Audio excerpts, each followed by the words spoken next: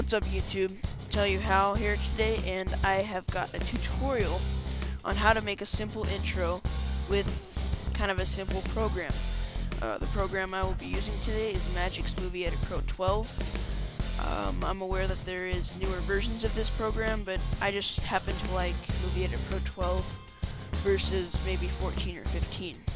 I don't know, I just seem to be able to use it a little bit better. So you're going to start by opening the program itself, and actually right when you open it, it's going to take you to the screen right here. Oh yeah, one thing I have to tell you, when you first open, actually let me go do it for you. So I want to do a save. Alright, so let me go ahead and go and open it again. This might take a second, sorry about that.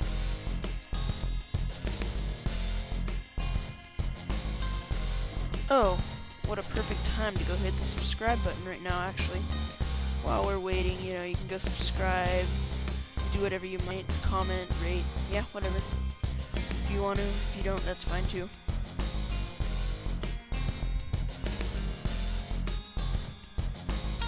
Alright, sorry for that delay there, but when you first open it up, you're going to be taken to here.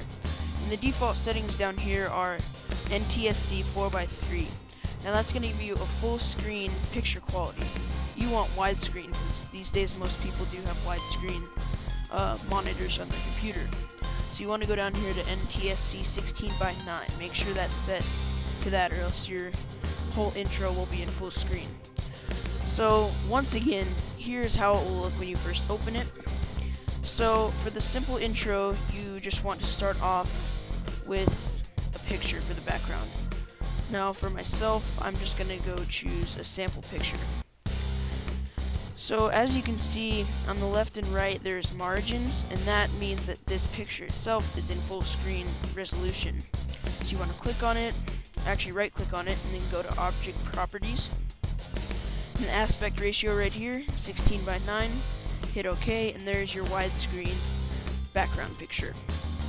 So, and automatically that sets to 10 seconds. So, and that's about how long your intro should be. If it's any more than that, it's probably going to bore the people that are watching the video, and if it's any shorter, you probably won't have any time to put a title in there. So next, you want to go look for a title. Oh, let me just go find one real quick. See, this one, no. I think I'll use Pulsar.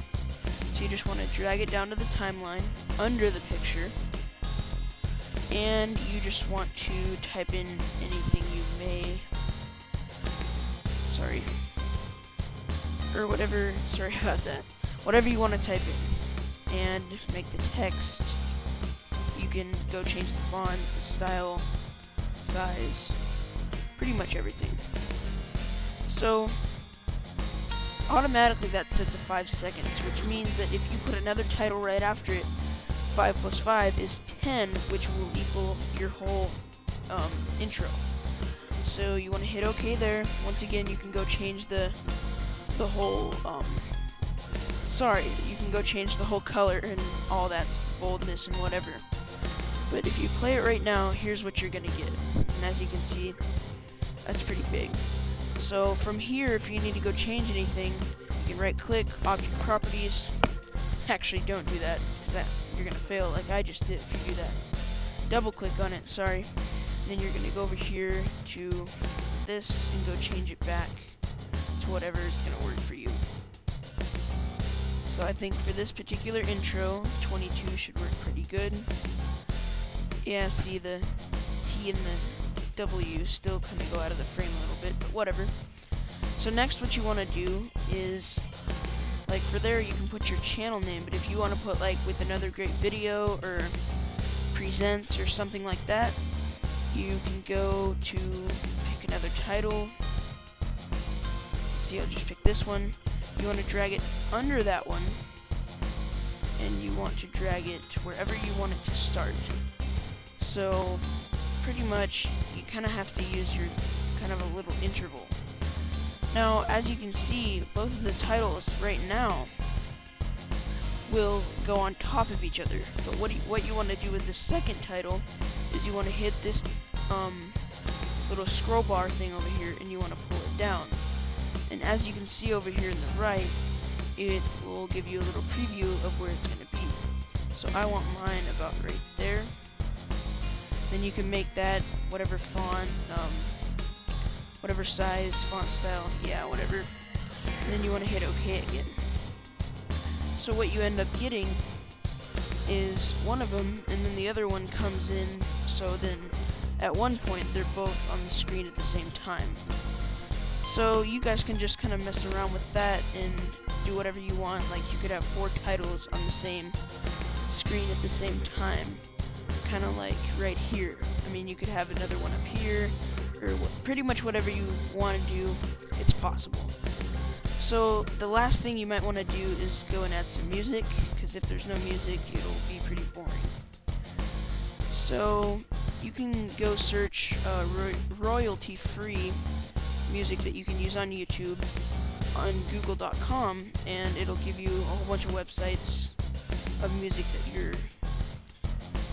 legally allowed to use. So you want to just drag this to the size of the intro itself. Go over here, back to your timeline, and you're going to want to set the volume fairly low on this because it is an intro.